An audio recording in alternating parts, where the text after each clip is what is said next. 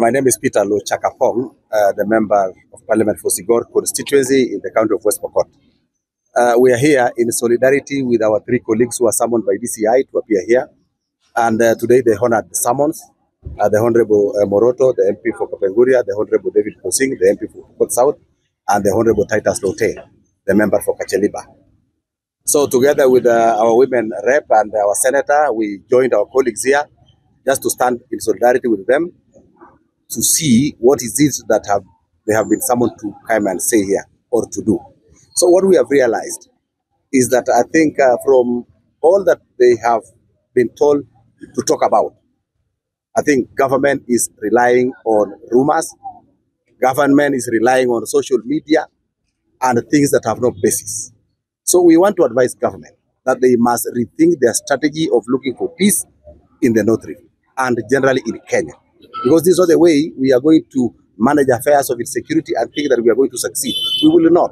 By intimidating leaders, by summoning them here. You know, today, we also met our colleagues from Turkana. The government of Turkana was here. The senator was here. The member for Turkana South was here. We all met here just to record statements about the same thing. And we think that I think somebody is not doing his work as is expected. So I want to call upon those who have been entrusted to deal with insecurity and matter security in this country. They must rethink. They must rethink. Because otherwise, if we move like this, we are just going to intimidate leaders and we are not going to achieve anything. We have on many fora given our suggestion, our view, our strategy on what we think needs to be done, but nobody is taking them. So instead, they are even telling us that matter security is not for elected leaders. Matter security is not for politicians. How? Yet when we speak on behalf of our people, because we have been mandated by the people through the vote, we have been elected to speak on behalf of our people. Now they summon us here. So what do they want us to do? To keep quiet? When atrocities are made on our people, we cannot. We must say, and we are speaking on their behalf. So I want to tell the CS Interior that I think this is not the first time we are talking to you. And the earlier you realize that matters peace needs everybody, the better for you. But if you want to still lock out some people that they have no idea, they have nothing to say, I think we are not going to achieve much. So we want to ask you to rethink, re-strategize, let everybody be on board. That way, I think we will move forward well. Mama ambayo tuliona leo ni kwamba hawa ambao wenzetu wameitwa. Sisi wengine tulikuwa hapa miezi 3 iliyopita, tulikuwa hapa Oktoba na senator wetu na mheshimiwa Kamke na wengine. Na mpaka leo ile ambayo tulisema hatujaona kitu ambayo imefanyika. Mheshimiwa Kindiki amekuja West Pokot County, amekuja constituency yangu, akasema mashule ya lazima yatafunguliwa term hii, na mpaka leo hata ile kazi ambayo ilifanyika, hata nilijuzi nilisema hata atarudi pale angalia. Nothing has happened. Lakini kwa media kila mahali amesema sasa nimetoa instructions, nimefanya order na sasa mashule itafunguliwa, nitaleta chakula, nitaleta askari, lakini nothing is happening. Sasa inaishia kwa mazungumzo pekee yake hapo. So nataka nimwambie wewe kuja West Pokot, kutana na pamoja na sisi, tuketi pamoja, na tumekuja ofisi yako karibu mara moja na tukakueleza. Lakini yale ambayo tumekueleza hujatekeleza. So tunataka kusema kwamba kwa hii safari tembea na watu. Ukienda peke yako wewe hauwezi faulu. Tembea na watu. Wewe ulikuwa pale Senate, wewe ulikuwa mbunge kama sisi. Sijui sasa nini imegeuka sasa hivi. Sijui nini imebadilika. Na sisi hata wajumbe wale wenye wako bunge, wenye wako Senate, wako na akili na wanaweza kukusaidia ufaulu katika hii kazi ambayo ulipewa. Lakini ukitaka kutembea peke yako mambo ni ngumu. So nataka niseme ya kwamba sisi tutashirikiana na serikali, lakini pia tunataka serikali itusikize. Serikali hii ni yetu na tuliamini wakati Mheshimiwa Ruto alisema kwamba hii mambo itaisha. Lakini itaisha kama sisi tutazungumza, sisi na Waturkana tuzungumze, sisi na serikali pia tutoe maoni yetu na tuongee pamoja. That way it will be good. Mimi nataka niambie watu wetu wa West Pokot County. Sisi kama viongozi wenu tunatafuta amani. Lakini tunatafuta amani kwa njia ya heshima na kila mtu, na wale wenzetu pia wakuwe tayari kutembea barabara ya amani kama vile sisi tumeamua. Kwa sababu hata leo wakati tumekuwa pale tukingoja mtu kila mmoja record statement, tumeongea, tumesema hata hii maneno tungekuwa tumemalizia nyumbani. Kwa nini tunakuja hapa? Kama ya Turkana iko hapa, sijui jirani yangu ya Turkana South hapa. Sisi tungekuwa tumeongea maneno tumalize kama ni maneno ambayo inatuhusu. So tunataka kusema kwamba tuko na nia nzuri ya kuhakikisha kwamba watu wetu wapate amani, ili wafanye biashara zao na maendeleo ikuje katika sehemu ile. So tunataka kusema kwamba hii ambayo wakati wameitwa tena ni kusumbua tu viongozi bure, na hii watu wanajua kitu gani inatakana wafanye ili kwamba sehemu ile iweze kunyamaza. First they must address the issue of marginalization katika area ile. Tiati na West Pokot must be addressed. Wakiaddress hiyo hivi tutapunguka kwa kiwango kubwa. Asanteni. Mimi naitwa Rael Kasiwai, Mama County West Pokot. Leo nimeandamana na wenzangu ambao waliitwa hapa DCI kurecord statements. Kama vile mmesikia, Mheshimiwa Lote, Mheshimiwa Posing, Mheshimiwa Moroto wameitwa hapa leo, na kama kiongozi kutoka Pokot, mimi pia sijafurahishwa kwa yale serikali hii inafanya, haswa kazi ambaye Mheshimiwa Kindiki anafanya. Tunasema Kindiki, unatupotezea wakati.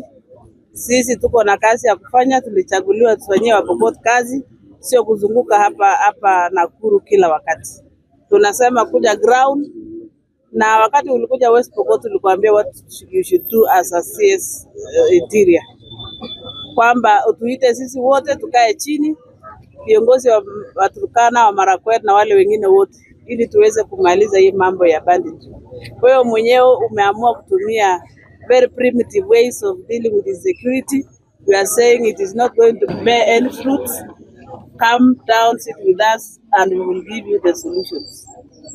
Kwa hivyo nasema pole Kindiki, wewe umeshinda na kazi, enda nyumbani. Mimi ni Julius Murgor, Senator wa West Pokot, na leo nimekuja hapa kusaidia solidarity kwa wenzangu, Mheshimiwa Moroto, Mheshimiwa Lote, Mheshimiwa Posing, ambao umeitwa na DCI waje wa record statement. Mimi nilisha record statements mara mbili mwaka uliopita, na kwa hivyo si kitu geni kwangu. Kitu tu ambacho napenda kumwambia Kindiki, hata pamoja na rais, mimi kama Murgor niko disappointed kabisa kwa hii vile serikali hii ina handle mambo ya insecurity, kwa sababu tuliambiwa maneno mengi ambayo yangetekelezwa yangelishasaidia. Tuliambiwa mambo ya maji, jeshi iko tayari on the ground, hakuna maji wanachimba, hakuna chochote wanafanya, ila sasa kuconflict na wananchi. Tarehe 6 mwezi wa pili, KDF walipiga risasi na kutupa bomu, mimi mwenyewe nikisikia kwa masikio yangu na kuona, kwa sababu nilikuwa katika area ya Sarmach. Na sasa ni raia pamoja na KDF, sio tena Turkana na Pokot, na hii ni very disappointing, kwa sababu wakati ilisemekana KDF wanaenda sehemu hiyo, mimi nikafikiri itakuwa sasa suluhisho ya kuweza kudumu kwa hawa KDF kuzuia raids, wa Pokot wasiende, wa Turkana wasiende, wa Marakwet wasiende, na hao wote ambao wananyang'anyana wanyama. Lakini sasa maajabu ni kwamba KDF sasa wana conflict na wananchi, na unashangaa sasa kazi yao ni nini katika sehemu ambayo wamepelekwa. Kwa hivyo mimi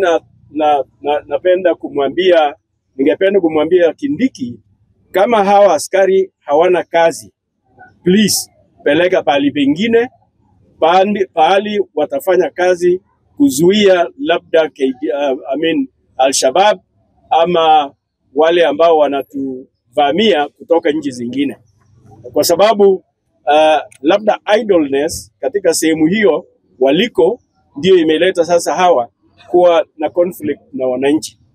Pili, Bwana Kindiki, wewe umetuahidi ya kwamba sehemu ya Chesegon ambayo imekuwa affected na mambo ya insecurity, mashule yatafunguliwa, wewe utaleta vyakula, wewe utaleta security. Tunashukuru umelete NPR, ingawa sisi bado tunasema ni wachache, lakini asante kwa kuleta hao wachache ambao wamesaidia kiasi. Sasa tunaomba ya kwamba mashule yafunguliwe, hata kazi ya rangi ambayo ulipeana pesa kwa county commissioner na kazi ambayo imefanywa pale, hata wewe ukienda kuangalia, you will be very sad. Utakuwa disappointed na hao watu ambao walijifanya wameenda kufanya kazi. Mimi najua ya kwamba zaidi ya milioni 100 ilitolewa kama vile zilitolewa kwa sehemu zingine, lakini hakuna hata ile ambayo ilitumika haiwezi kufika hata milioni 10. Kwa hivyo hasara tubu na corruption tubu na mabaya yaliendelea pale na kazi imesimama. Watoto hawajafungua shule, hakuna mwalimu yeyote pale, hakuna lolote pale. Na ya mwisho ningependa kuuliza Bwana Kindiki, ukiavoid viongozi, ukiavoid kuongea na viongozi, hakuna jinsi utapata suluhisho ya shida zilizoko katika sehemu. Tafuta wakati, ukutane nao, uongee nao. Hata Mungu anasema ni ajabu, ni mzuri watu wakikutana na kuongea. Sasa mbona unakataa kukutana na sisi, una avoid, alafu badala ya sasa kutuachia hata tuongee basi na Waturkana na wa majirani yetu, sasa unatusumbua kukusanyika katika statements itasaidia nini? Haiwezi kulete amani, haiwezi kutanisha Pokot na Turkana, haiwezi kutanisha Marakwet na Pokot au Samburu na Pokot. Hii ni kusumbua, hii ni kupoteza wakati, hii ni kupoteza pesa. Asante.